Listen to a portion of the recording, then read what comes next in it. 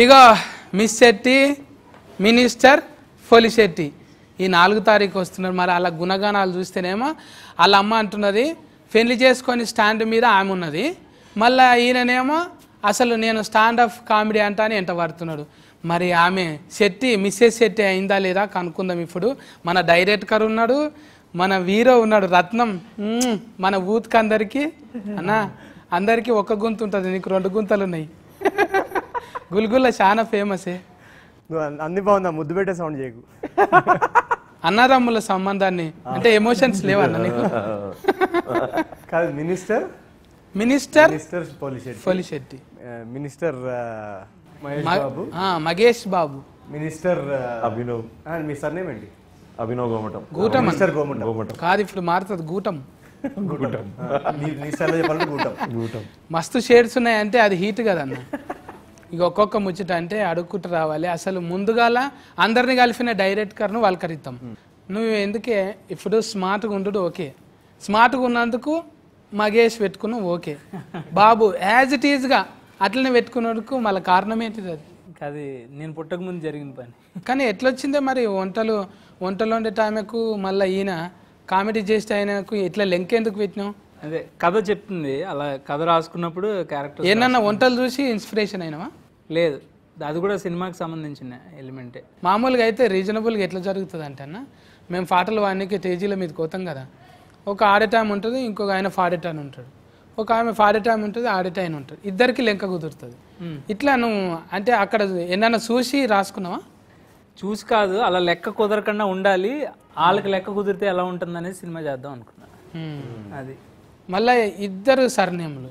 ఇప్పుడు వీరో ముచ్చటకు వస్తే మన పేరు కాదురా, నీకు పెట్టిన పేరు కాకుండా ఇంటి పేరు అన్న ఇలా పెట్టాలని. అదొక్కటి నేను చెప్పనా, అది యాక్చువల్లీ ఫ్యాన్స్ ఇచ్చిన టైటిల్, అది నేను పెట్టింది కాదు.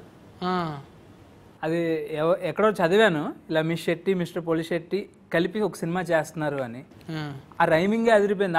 ఎవరు రాశారు తెలియదు నాకు, భలే రాశారే రైమింగ్తో అని. అంటే కామెంటింగ్లు కూడా ఇంత ఫన్ చేస్తాయి అనుకోలే. ఎవరైతే రాశారో ముందుకు రండి, ఈ సినిమా నాదని టైటిల్ పెట్టిన ప్రాఫిట్స్ మాత్రం అడగండి.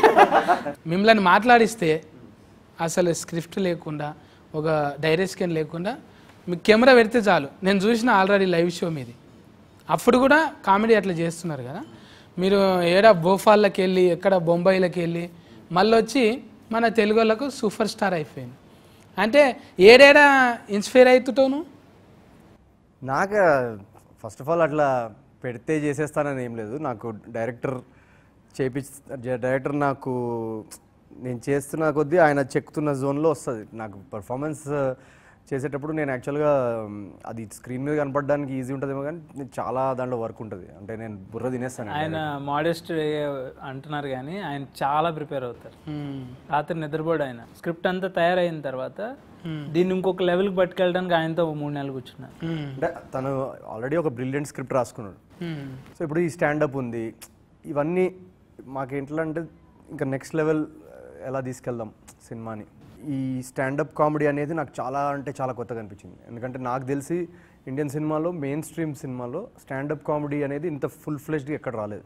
మా డిస్కషన్ అంతా ఎప్పుడంటే చాలా రియల్గా, నిజంగా ఇప్పుడు మనం స్టాండప్ షోకి వెళ్తే ఎలా మనకి ఫీలింగ్ వస్తుంది, జనాలకి అలాంటి ఫీలింగ్ రావాలని ఒక టార్గెట్ ఉండింది అనమాట. సో తను కూడా వెళ్ళి స్టాండప్ షోస్లో చూసి, స్టాండప్ కమెడియన్స్ని చూసి, కమెడియన్స్తో మాట్లాడి, నేను కూడా చాలామంది కమెడియన్స్ని కలిసి, సో ఈ సినిమాలో మేము షూట్ చేసిన స్టాండప్ కూడా లైవ్ ఆడియన్స్తో చేసాం. ఇందాక మీరు అన్నట్టు, అంటే ఇప్పుడు సినిమా షూటింగ్ అంటే ఏంటి, మొత్తం ఒక 100 టేక్లు అట్లా చేస్తాం కదా. ఇది అలా కాకుండా ఒక ప్రాపర్ ఫ్యాన్స్ నుంచి, ఎవరికి చెప్పకుండా ఫ్యాన్స్ని తీసుకొచ్చి కూర్చోబెట్టి వెళ్ళి ఒక రియల్ స్టాండప్ వెన్యూలో షో చేసినట్టే వాళ్ళకి సగం మందికి తెలిసి వస్తున్నా అని. బట్ అక్కడ ఏం కంటెంట్ జరుగుతుందని ఎవరికి తెలియదు. అంతే, కెమెరాస్ ఫిక్స్ చేసేసి ఆయన 1 టేక్లో ఆయన చాలా ప్రిపేర్ అయ్యేవారు దానికి. 6 మినిట్స్ ఉన్నా 7 మినిట్స్ ఉన్నా మీరు స్క్రీన్ మీద చూసినప్పుడు కొంచెం ట్రిమ్ చేసి ఉంటుంది, కానీ మేము తీసినప్పుడు ఆయన 10 మినిట్స్ కాన్స్టెంట్గా ఎంటర్టైన్ చేశాడు. అదే ఆడియన్స్ రియాక్షన్స్, ఆయన సీను అంతా ఒకేసారి క్యాప్చర్ చేశాడు. మరి ఈ పాటను అంటే నువ్వు వాడనికే అది చేసినావు కదా, ఈడివో రామ్జోష్ శాస్త్రితో చేసినావు కదా. నాకు ఛాన్స్ ఇవ్వలేదండి, చూసిన కుతికబట్టి ఫిస్కుడు ఏమన్నా అయితే ఎట్లా? ఒక వీరోను ఊతుల ఆనిముత్యానివి అట్లా కుతికబట్టి ఫిస్క్. క్లాసికల్ సింగింగ్ రావాలంటే ఆ మాత్రం ఎఫర్ట్ ఉండాలి కదండి. అట్లా విసిగితేనే వస్తుంది వస్తుంది. నువ్వు ఎప్పుడు ట్రై చేసావు అది? నీకు సింగింగ్ వచ్చా? లేదు. ఓకే, నువ్వు జస్ట్ నార్మల్గా పాడు ఒకసారి. ఒక ఏదన్నా అలా పాడు. కొంచెం బ్రెత్ లాంగ్గా పాడు. Okay, now do the same thing. Don't hold your breath but give a long one. చూసా వస్తుంది. సరిగమ ఫాలు కుతికేలా ఇట్లుంటాయి. నువ్వు నాకు చెయ్యి. ఇప్పుడు రా. You have to do this. I think I'll do right. But hard ga. Yeah, okay. మెల్లగా మీరు కూడా ట్రై చేయండి. ఎవరన్నా సింగింగ్ రాని వాళ్ళు ఉంటే కుతికే కర్కోటక సంగీతం విన్నాం కానీ ఇంత కుతికే విసుకుడు సంగీతం అయితే నేను లేదు. గమ్మత్ అనిపించింది. నువ్వు వాడుతుంటే మళ్ళీ వెనకకెళ్ళి ధనుష్ గారు ఆయన వచ్చుడు అనేది ఛాన్స్ మిస్ అయింది నాకు. అది మంచిగా అనిపించింది. ఇంతమంది ఎట్లా వచ్చిరా నువ్వు పిలిస్తే? మరి నేను ఒక్కడనే పిలిస్తే రారులే అన్న. మరి నువ్వేమో అనుష్క గారు మాట్లాడారు ధనుష్ గారు. మేము ఐడియా వచ్చింది నాకు, ఆయన పాడితే బాగుంటుంది అని అనిపించింది. మేడంకి చెప్పినప్పుడు ఆవిడ ఫోన్ చేసి అడిగారు, వెంటనే ఆయన రెస్పాండ్ అయ్యి వచ్చారు. అదే ఇట్లా వచ్చేవి ఇదే పాటను మళ్ళా ఉదిత్ నారాయణ వాడితే ఎట్లుంటుందో వాడాలి. సో హతవీధి పాట ధనుష్ గారు పాడింది, ఉదిత్ నారాయణ వాయిస్. హే హే ఆహా హతవిధి ఏందిది ఊహలో లేనిది బుల్లిచి మా బతుకుపై బుల్డోజర్ అయినది. అది ఈ మధ్య ఊతులో ఒక బాగా కన్ఫ్యూజన్ ఉంది, పెళ్లి చేసుకోవాలా వద్దా. ఇప్పుడు మన పేరెంట్స్ జనరేషన్కి ఇప్పటికి ఇంకా కన్ఫ్యూజన్ పెరిగింది బాగా. అసలు మీకు పెళ్ళైందా? అయిపోయింది. సో చాలామంది ఇప్పుడు ఊతులో మీరు చూస్తే కనుక అమ్మాయిలు కూడా నాకు పెళ్ళి ఎందుకు, కెరియర్ మీద ఫోకస్ చేసుకుంటే చాలు, అబ్బాయిలు కూడా అసలు లేట్గా పెళ్లి చేసుకోవడం. సో ఇది ఒక యూత్లో ఒక డిలమా కన్ఫ్యూజన్ అయితే నడుస్తుంది. సో దాన్ని తను తీసుకొని ఒక వెరీ వెరీ ఫ్రెష్ ట్రీట్మెంట్తో ఒక హ్యూమరస్, ఇమోషనలీ స్ట్రాంగ్ ఉండి, అంటే యూత్కి వెంటనే చూడగానే సిద్ధులో వాళ్ళని చూసుకుంటారు, అన్వితాలో అమ్మాయిలు వాళ్ళని చూసుకుంటారు, వాళ్ళ ఫ్యామిలీస్ కానీ అంత రియల్. ఇవాళ మన డిలెమా ఏదైతే ఉందో దాన్నే ఒక full out and out entertainment and emotional message ఉంటూ చాలా బాగా రాసుకున్నాడు తన సబ్జెక్ట్. సో డెఫినెట్గా అది అందరికీ కనెక్ట్ అవుతారని మేము అందరం వీఆర్ హోపింగ్. నాకు తను చెప్పినప్పుడు కూడా ఈ ఏజ్ గ్యాప్ యాంగిల్ ఉంది కదా కథలో, అది నాకు చాలా నచ్చింది. ఎందుకంటే జనరల్గా మనం స్టోరీస్ చూస్తుంటాం కదా, ఈ ఏజ్ గ్యాప్ యాంగిల్ మీద ఎవరు ఎక్కువ ఎక్స్ప్లోర్ చేయలేదు. ఇప్పుడు అబ్బాయే ఓల్డర్ అయ్యి ఉండాలి, అమ్మాయి యంగర్ అయ్యి ఉండాలని ఎక్కడ రాసలేదు. సో నాకు అది చాలా కొత్తగా అనిపించింది. లైక్ అసలు ఈ యాంగిల్లో ఎవరైనా ఆలోచించారా అని నేను చాలా ఎక్సైట్ అయ్యా. మెంటల్లీ, ఫిజికల్లీ మన ఇల్లు, వాతావరణం, పెరిగింది, క్యారెక్టరైజేషన్, బిహేవియర్ అన్ని టోటల్ ఆపోజిట్. రెండు క్యారెక్టర్స్ అసలు ఒక్క పొంతన కూడా ఉండకూడదని. ఏజ్లో ఉండదు, బిహేవియర్లో ఉండదు. ఆయన చదువుకున్న చదువు, ఆవిడ చేసే ప్రొఫెషన్, ఆవిడ లండన్ అయితే ఈయన ఇండియా. సో కానీ ఒకటైతే కలిసింది కదా, మళ్ళీ ఆమె పరిచయం అయినాకనే మీ లక్ మంచిగా ఉంది అన్నట్టు చెప్పారు కదా. ఏమన్నా కానీ పెద్దదైనా సరే మంచిగా కలిసి వచ్చింది కాను, అట్లా పెట్టిరా మీరు? ఇది లేడీ లక్ అంటే ప్రతి ఒక్కరి లైఫ్లో ఒక అమ్మాయి ఉంటుంది, ఒక టైంలో వస్తుంది. ఆ వచ్చినప్పుడు అది టర్న్ అవుతుంది లైఫ్. కానీ ఏమో ఎల్డర్ ఉమెన్ టర్న్ అవుతుంది, అంటే గుడ్ ఆర్ బ్యాడ్ టర్న్ అయితే అవుతుంది. ఎల్డర్ ఉమెన్ అన్నావు కదా నీ back side. Elder women behind every successful man there is an elder woman. మామూలుగా ప్రతి అబ్బాయి వెనకాల ఒక అమ్మాయి ఉంటుంది అని అన్నారు. ఈయన చెప్పిన డైలాగ్ లో ప్రతి అబ్బాయి వెనకాల ఓ పెద్ద ఉంది అని అంటున్నాడు. అట్లనా, హీరోయిన్ అన్నట్టు. ఇంకా నువ్వు అంటే రిమిక్రీలు నీ అంత, ఇంకా మొన్న ఆల్రెడీ మన మల్లారెడ్డి కాలేజీలో పోతే కూడా ఏం చేసినామో అన్నావు, మళ్ళొక వీడియోలు చూసి వచ్చావు. అరే ఊకుంటారా, మనం ఊకున్నా కూడా షేరింగ్ కొడుతూనే ఉంటారుగా. ఎట్లొచ్చినాయి, ఏడికెళ్ళొచ్చినాయి, నేనేమన్నా మాయ చేసిననా, నేనేమన్నా మంత్రం చేసిననా, కష్టపడ్డా. ఆయన చూస్తే మళ్ళీ ఆయన కూడా ట్యాగ్ చేయకండి. ఇంకా చెప్పుంటే మీరు నిజంగా ఫన్నీగా మీకు లొకేషన్లా డైరెక్టర్కు మీకు ఏమైనా జరిగినాయా? మేము చాలా సిన్సియర్గా షూటింగ్ చేసాం. మాకు షూట్ టెన్షన్ ఉంటుంది ఆ రోజు. ఎట్లాగైనా ప్రతిరోజు ఈ సీన్ అద్దరిపోవాలనే సెన్స్లోనే. యాక్చువల్గా ఇది చాలా మంది అడుగుతారు, షూట్లో ఏమైనా ఫన్గా జరిగిందా, ఏమైనా చెప్తారేమని. అది యాక్చువల్గా షూట్లో ఫన్ ఎంజాయ్ అంటే సీన్ ఒకవేళ ఫన్ ఉందనుకోండి, ఆ సీన్లో ఫన్ ఎంజాయ్ చేయడం తప్ప సీన్ బయట కానీ షూట్ బయట కానీ ఫన్ చేయడానికి ఉండదు స్పేస్. అంతా ఇవాళ సీన్స్ అన్నీ కరెక్ట్ టైంకి అయిపోవాలి, ఎక్కడన్నా ఓవర్ షూట్ చేయకూడదు, మళ్ళీ డైరెక్టర్కి అనుకున్న పర్ఫార్మెన్స్ రావాలి. ఇప్పుడు యాక్టర్స్ అన్నా కనీసం షార్ట్ చేసుకొని వెళ్ళిపోతారు. డైరెక్టర్కి ఏంటంటే, నాకు కూడా డైరెక్టర్ అయినా వస్తుంది, డైరెక్టర్కి ఏంటంటే అన్నీ ఇంకా ఆ రోజు ఉన్న సీన్స్ తీసుకోవాలి, మళ్ళీ ఏదో యాక్టర్ డేట్స్ ఉండవు, ఇవన్నీ ఒక సో ఆ టెన్షన్లో ఒక ఫన్ జనరేట్ చేసే స్పేస్ చాలా తక్కువ ఉంటుంది. బట్ స్టిల్ మా సినిమా ఒక ఫన్ సినిమా కాబట్టి ఆ సీన్స్ షూట్ చేసినప్పుడు మాత్రం చాలా అనుకున్నట్టు వస్తే ఆ థ్రిల్ ఉంటుంది చూడండి, అది చాలా బాగుంటుంది. నువ్వు బయటనే కష్టంగా ఉంటావేమో, కెమెరా పెట్టినప్పుడు నీకు ఇంకా ఈజీ. అది నాకు ఏది ఈజీ కాదు, అన్నీ హార్డే కాదే. చాలా ఈజీ. నువ్వు 10 నిమిషాలు ఆపకుండా కొట్టేసినావు అంటే ఎవరున్నాడే? అంటే సిస్టమ్ మాత్రమే చేస్తుంది ఆ పని. సిస్టమా? సిస్టమ్లా నేను ఇప్పుడు నేను ఏఐ కాదు, నిజమే మొత్తం చూడు. సిస్టమ్ అంటే లేదు, ఏది ఈజీ కాదండి, అన్నీ హార్డే కదా అన్న. ఆయన అంటే ఒకటి ఆయన ఇన్బిల్డ్ స్కిల్ ఒకటి ఉంది, ఆ స్కిల్ని ఆయన ఎవ్రీ డే పాలిష్ చేస్తాడు. అది ఇంపార్టెంట్. కొంతమందికి న్యాచురల్గా అది ఉంటుంది, ఉన్న దాన్ని ఎక్కువ రుద్దం, వస్తుందిలే సెట్ మీద చింపేస్తాలే అనే ఒక కాన్ఫిడెన్స్ ఉంటుంది. ఈయన అలా 1% ఛాన్స్ కూడా తీసుకోడు. ఆ రోజు నైట్ 12 వరకు 1 వరకు ప్రిపేర్ అయ్యి ఏదైనా ఆయనకు తెలుసు 30 సీన్లు పెట్టుకుంటాడు ఆయన, ఈ సీన్లో నేను ఇవ్వాలి. అప్పుడు చిట్టితోని ఇప్పుడు స్వీట్తోని చిన్న అంటే 45 మళ్ళీ కొట్టింది కూడా రితము రాధనే. ఎందుకట్లా మంచిగా కుదిరిందా? అంటే జాతిరత్నాల ఆల్బమ్ వేరే, ఇది వేరే. ఇది ఏంటంటే ఇప్పుడు మహేష్ వరల్డ్ ఏదైతే ఉందో దానికి సూట్ అయ్యే ఆల్బమ్ ఇది. సో అండ్ దీనిలో మీరు ఈ పాటలు చూస్తే కనుక మీరు కథతో చూస్తుంటే ఇంకా డబుల్ ఎంజాయ్ చేస్తారు. ఎందుకంటే ఏ పాట కూడా కథకి కనెక్షన్ లేకుండా ఏది లేదు. తన ముందు నుంచి క్లియర్ ఏంటంటే ఇప్పుడు ఏదో ఒక పాట ఏదో ఇంకా హిట్ సాంగ్ కావాలన్నట్లుగా కథకి ఏంటి. సో లేడీ లక్ కూడా సినిమాలో వచ్చినప్పుడు ఛాలెంజ్ చేస్తారు. అది అంటే మురళీ శర్మ ఆయన మళ్ళీ ఊనికేనా, ఆయనకు ఒక బాడీలో లాంగ్వేజ్ పెడతారు కదా, ఏంటది బాడీలో లాంగ్వేజ్. ఇప్పుడు చేతులు ఎంటకెట్టుడు, ఆయన మూతి ముంగటికెట్టుడు చేస్తుంటాడు కదా.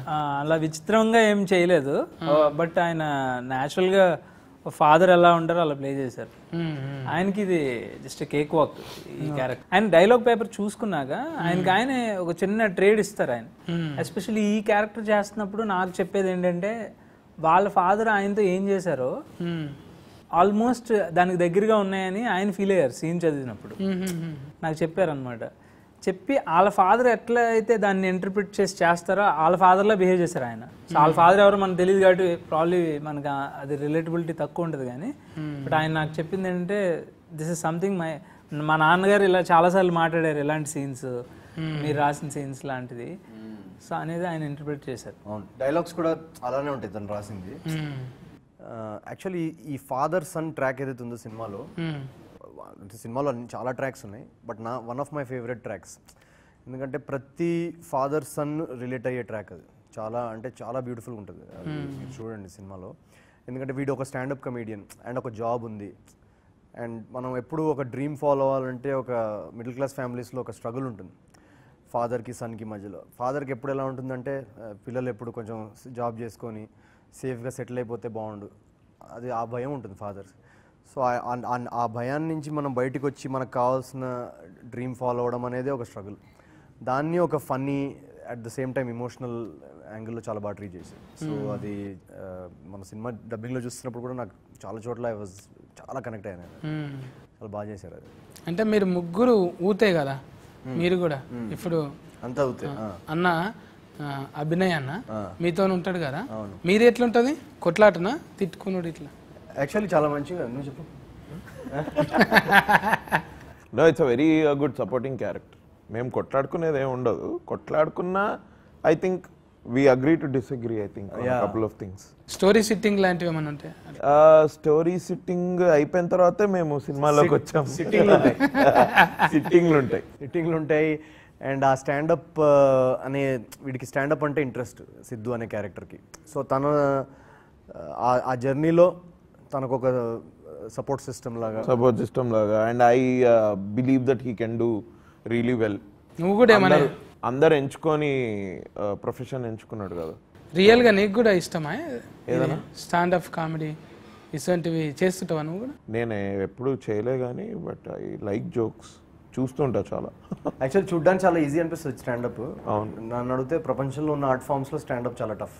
అవును, ఎందుకంటే వచ్చే లైవ్ ఆడియన్స్కి జోక్ ఏంటో తెలియదు, అండ్ నువ్వు వాళ్ళు నవ్వుతారో లేదో నీకు తెలియదు.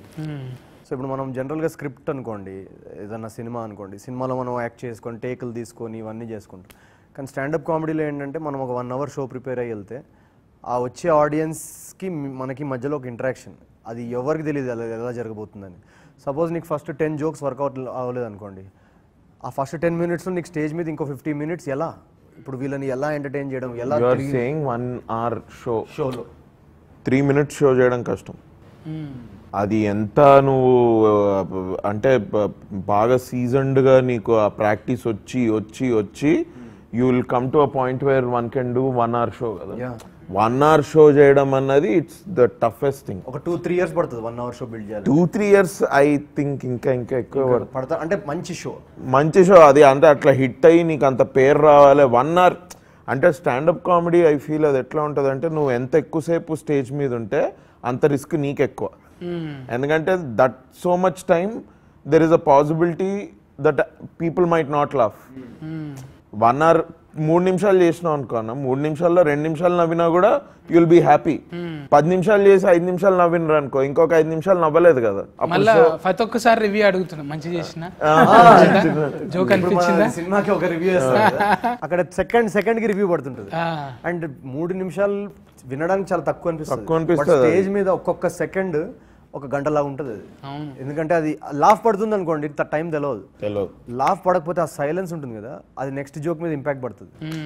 How to bring them back, వాళ్ళని ఎలా ఇప్పుడు ఎలా అక్కడ వాళ్ళు ఫేక్ చేయరు. So it's very brutal. And చాలాసార్లు ఏమైందంటే కమీడియన్స్, నేను ఒక డాక్యుమెంటరీ చూస్తున్నా ఈ సినిమాకి ప్రిపేర్ అవుదామని, చాలామంది కమీడియన్స్ ఏమంటారంటే, ఇప్పుడు సినిమాలో మీరు యాక్ట్ చేస్తారు కదా, అదొక క్యారెక్టర్ డైరెక్టర్ రాసిస్తాడు, మనం చేస్తాం. సపోజ్ ఆ క్యారెక్టర్ పేరు లేదనుకోండి, ఆ క్యారెక్టర్ పేరు లేదు కదా అని మూవ్ ఆన్ అయిపోతాం. నేను ఒక స్టాండప్ కమెడియన్గా నువ్వు స్టేజ్ మీద వెళ్ళినప్పుడు అది బాగాలేదనుకో, అది ఎవరిదో క్రియేటివ్ ఎఫర్ట్ రాంగ్ అయింది అని చెప్పడానికి లేదు. ఎందుకంటే స్టాండప్లో మోస్ట్లీ మనం ఏం క్యారెక్టర్ ప్లే చేయట్లేం, నువ్వే అది స్టేజ్ మీద ఉంది. సో నీ పాయింట్ ఆఫ్ వ్యూ, నీ అబ్జర్వేషన్ అబౌట్ లైఫ్ నువ్వు చెప్తున్నావు. అది ఫెయిల్ అయిందనుకో, సడన్గా ఒక ఐడెంటిటీ ఫెయిలియర్ వస్తుంది మైండ్లో. అంటే నేను యాజ్ అ పర్సన్ అసలు ఐఎమ్ నాట్ ఇంట్రెస్టింగ్ అని అనిపిస్తుంది. అర్థమైందా నేను చెప్పేది? సో అంత బ్రూటల్ ఆర్ట్ ఫామ్ అది.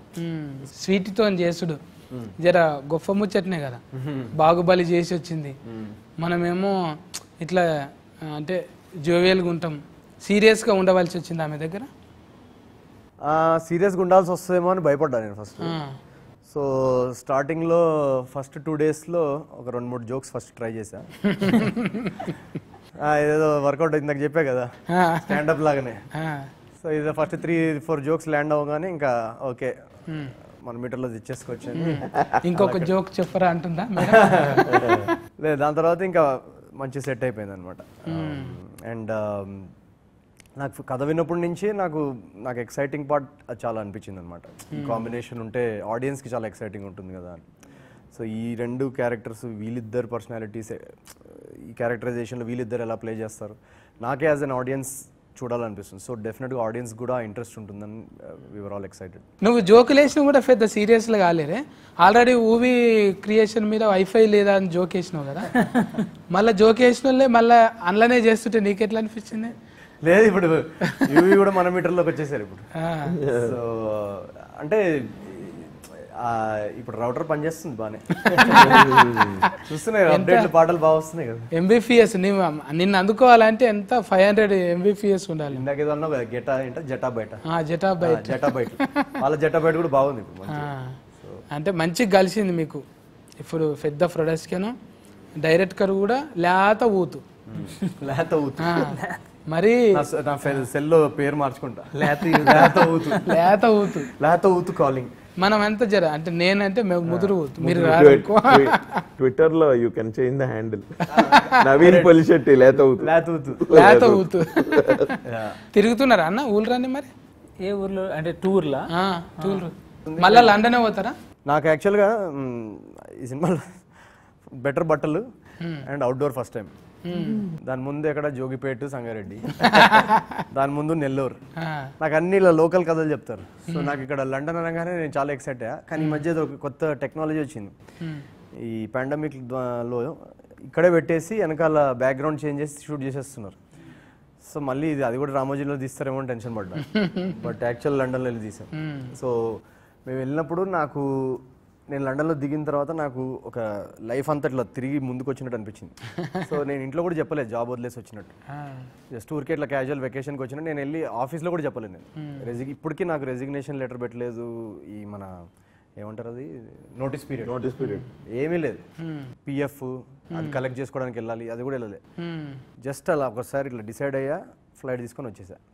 సో తర్వాత మళ్ళీ వెళ్ళి లండన్లో షూట్ చేసినప్పుడు నాకు లైఫ్ సేమ్ అదే ప్లేస్కి వెళ్ళాను నేను. మా ఆఫీస్ అయితే ఎక్కడ ఉంటే.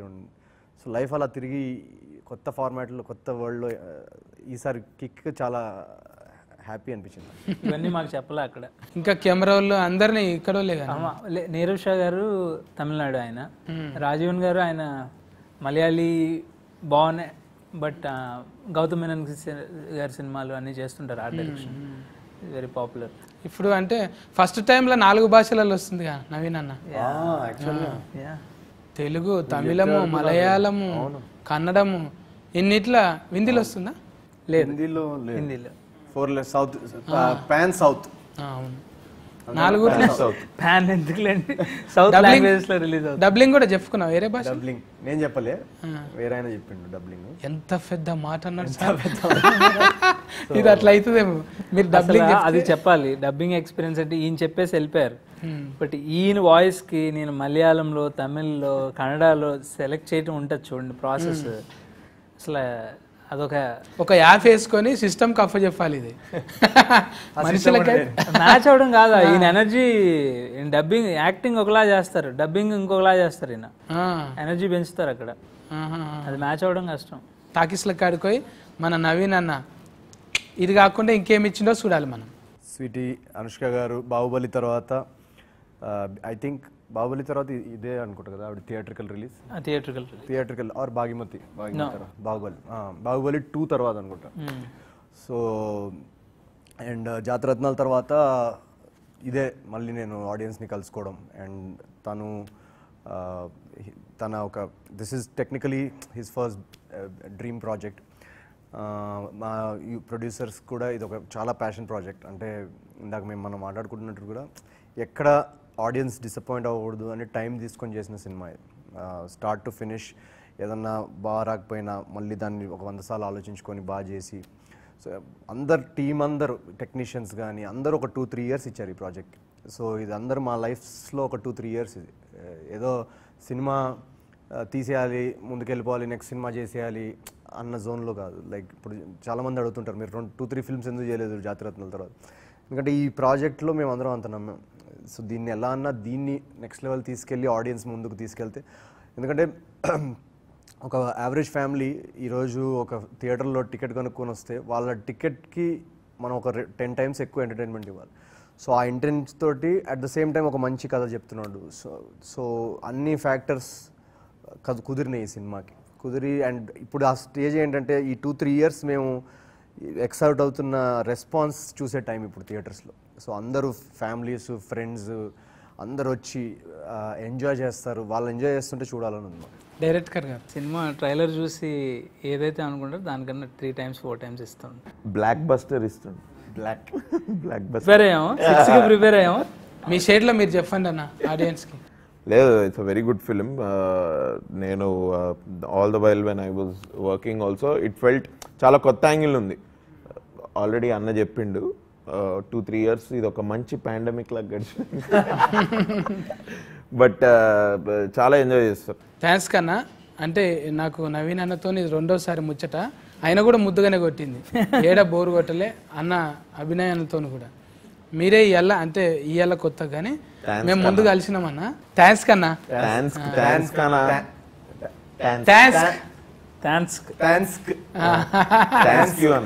థ్యాంక్స్